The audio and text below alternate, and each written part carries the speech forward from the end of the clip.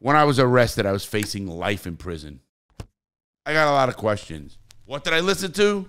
Not the nicest sounds. Keys rattling, cell doors banging, guards shouting, the noise of fights breaking out, alarms ringing, the madness of solitary confinement. Here are the top 5 songs that saved my life while in prison. This first part is the emotional anchor. I'm going to talk about a song, how it resonated with me in prison, and why it helped me through sometimes tough times. Because music did help me through some tough times. We had a transistor radio with a pair of headphones. Literally, it cost $100, and that's what we had. Well, I'll tell you, the first song that really resonated with me was Paul Simon. Paul Simon is one of my greatest artists, period. And I used to sit and listen to 50 Ways to Leave Your Lover. Now, I know that sounds like, what do you mean? You're in prison, you want a lover. In fact, I didn't want one. I didn't want my wife. I was married at the time. I didn't want her to have to wait for me and do things. He's young. You got to remember, my wife at the time was 12 years younger than me. I went to prison at 34 years old. She was 22 years old. And I'm going to ask a 22-year-old woman to stick with me. Now, we were friends. I didn't say it didn't hurt. I didn't say everything. We're still great friends to this minute. And what I did was, I used to sit and listen to 50 Ways to Leave Your Lover. 50 Ways to Leave Your Lover. Get on the bus. The whole works, the song. I can start singing that song. I love that. Slip out the back, Jack. Make a new plan, Sam. Just listen to me. Get on the bus. Hop on the bus, Gus. You don't need to discuss much. Just drop off the key. Anyway, and that song came out in 1975 on his 4th album. It was really one of his good songs. And the song was just really, I don't know. And I would be on the East Yard. My first prison, real prison, where I had to stay for a long time was Atlanta, USP Atlanta. And I would work the East Yard. First I worked in the kitchen with the wise guys, and then I worked the East Yard to help smuggle stuff back and through the metal detectors and stuff. But in downtime, I'd literally sit there and listen to my headphones, and it was a big thing to have those headphones. And you don't realize, I'm not a music guy, guys. I'm the first to admit. I am no Juice WRLD. I love T. Grizzly. I love Frank Sinatra. I love a lot of different songs. I'm so non-musically inclined. I can't sing.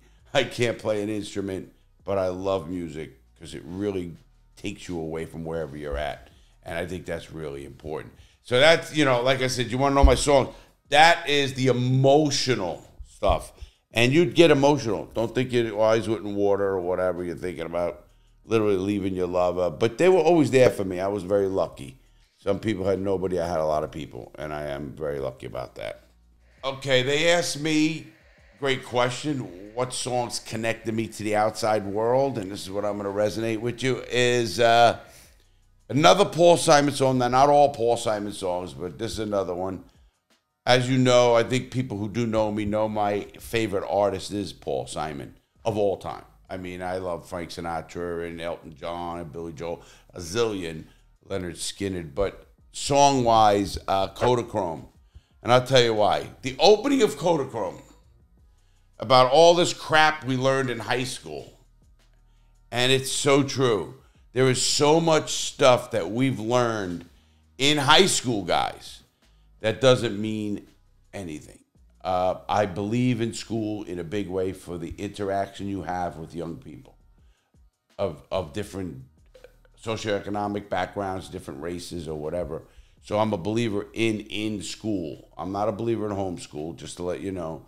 But that's up to everybody. And there are great homeschools that can take kids and bring them to a lot of events and stuff like that. But school to me was great. And Kodachrome.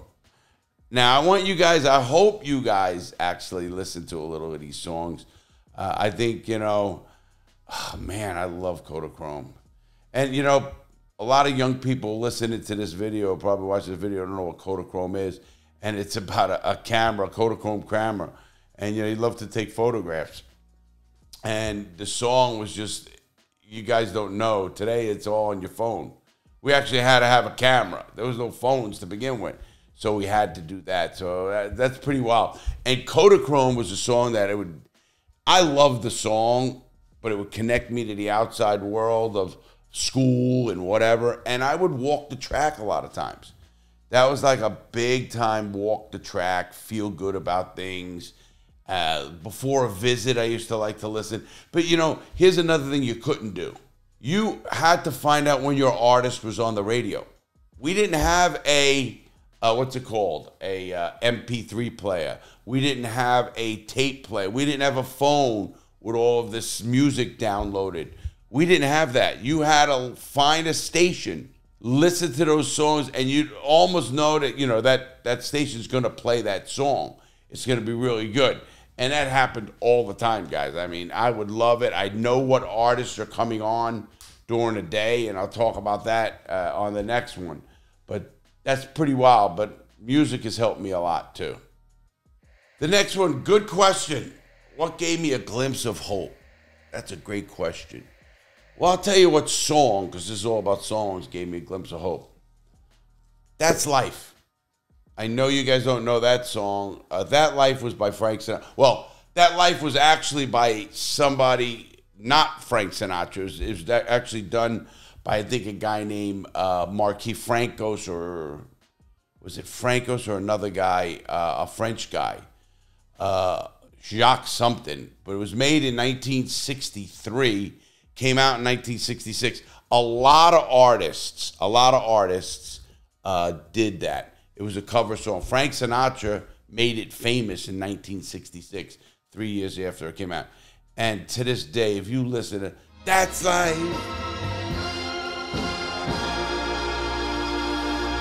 Oh, and cry. That's life. That's all. I mean, it's just so empowering. Oh man, you know, that's life, man. It made me really think about my life, of all the bad I did too, and come to grips with that. Now, don't get me wrong. Like I said, I don't like to be proud of the crimes I committed, but I did what I did. I can't also live a life of, oh, I'm a hated person all the time as well. People are never going to forgive me, and that's whatever. There's people I'll never forgive for a lot of things. And I get that. I really do. And listen, that's life. There's the song, That's Life, Frank Sinatra.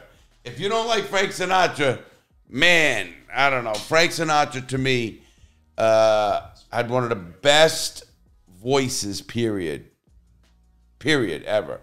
There's three artists I personally believe had the three best voices in all of singing.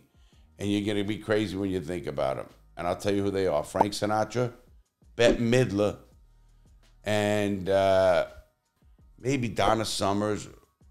I mean, she had just an amazing voice. Barbara Streisand had an amazing voice. But, yeah, I would have to say that. I'm probably going to go with one other one. This is mine, Natalie Cole. She does a remake with her father, Nat King Cole. That was just, you have to listen to it. You just have to listen to it. One of her best songs as well. All right, another great question, you know, to reflect on the past. You know, again, I always think of songs that jumped out at me. And again, that's a Frank Sinatra song. And that's My Way. I did it my way. Regrets, I have a few. But then again, too few to mention.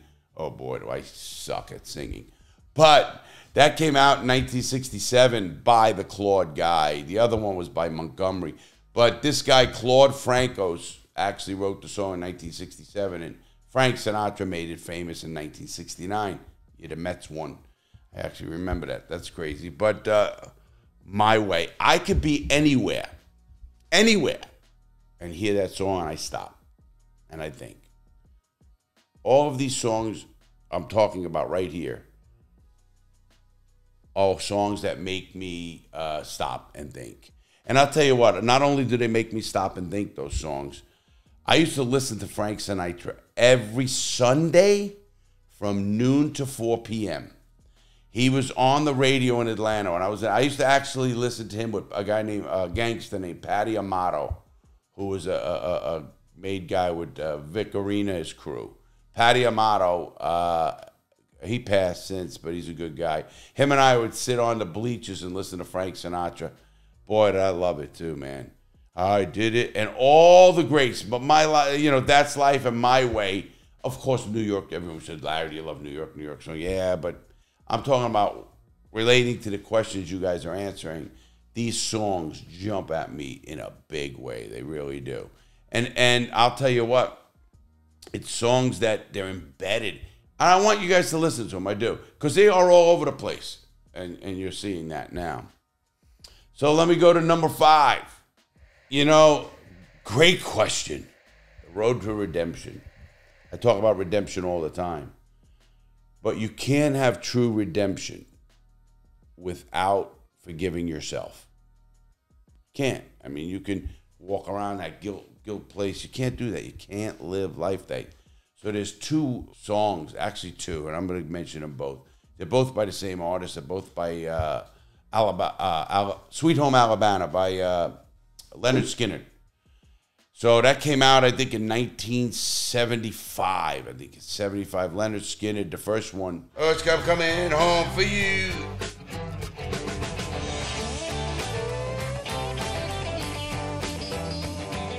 Was 73 maybe. I think first one is Freebird. Now, Freebird's a long song, but listening to those words just blow you away, and you can't. Leonard Skinner has that voice, and I'll tell you another reason why Leonard Skinner really touches me. And the song is Sweet Home Alabama. No, I'm not from Alabama. Obviously, I'm from New York. But Sweet Home Alabama, I got to learn on the piano in a couple of days by a guy named Bobby Yazdamian.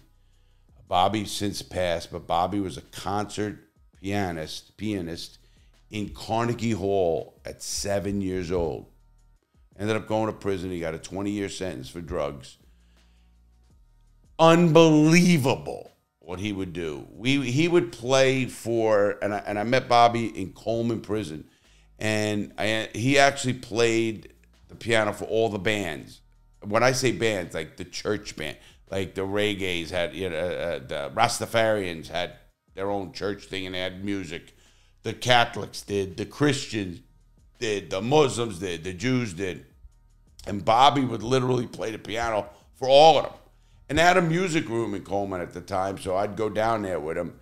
And I said, Bobby, I want to learn how to play Sweet Home Alabama and Old Lang Syne. Old Lang Syne is dun dun dun dun dun dun dun dun. That's Old Lang Syne was the New Year's song, and it was near New Year's. It was December sometime, and I said I want to play that song with 2 hands because I used to sit and watch it. Like I used to say to Bobby, "Can you play a song?" And he'd go, "What's the name of it?" And I go, "I don't know." He goes, "Hum it," and I'd go, He'd start playing it. It was amazing. This guy's brain worked differently. And listen to the funny part, guys. He had narcolepsy.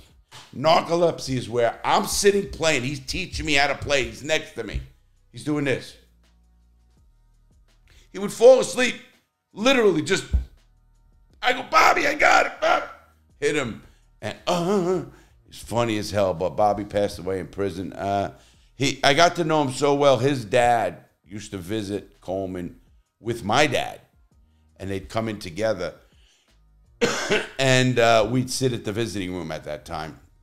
Bobby Yazdamian, and what a jolly, heavy, he was big, heavy, but the funnest guy you ever want to meet. I think whenever I hear a piano playing, I think of Bobby. Well, that and Sweet Home Alabama. I said, Bobby, I want to play this song. It's Sweet Home, and it's C, D, F, and G. I actually know the keys. Sweet C, D, F, and G, and I had that down to 2 songs. 2 songs I played with 2 hands, guys, in a couple of days. Now I can't. I'm not mechanically inclined, but that's the songs that gave me a lot of redemption. And it made me feel good because of the people there. People make mistakes. Alabama or Free Bird, you got to forgive yourself, all that. So that one. Bonus question, huh? Good question. I like that question. The songs that made me sad, or the songs that I listened to made me almost cry, is usually after somebody passed away in prison. You know, I'd hear Candle in the Wind by Elton John. Elton John brought that emotion. He was so good at that song. You know, the light and you see it. And he made it, you know, it was about Norma Jean. Norma Jean was Marilyn Monroe, actually. And he actually did a remake of that song because that song came out in, I think, 1973. Elton John's song came out with, it was about Marilyn Monroe. It's called Candle in the Wind. But he made a remake of that song when Princess Diana died. And it was actually sang that in Westminster Abbey and in the cathedral and all of that. Pretty wild. He's amazing. And that song, if somebody passed away in our prison and we knew it or something happened, if I ever heard that song, and I did a lot, you'd like, you know, it hit you, you know, because you just start thinking about that. So it was to me, it was because of that song with Princess Diana, but you just thought that way. That's just the way you did it. And I did. Candle in the Wind would do that. So I think that's pretty good. But now you know, guys. Now you know all my songs and what they mean to me. And I am, as you can see, all over the place. Have a great day, everybody. Please stay safe. See you next time.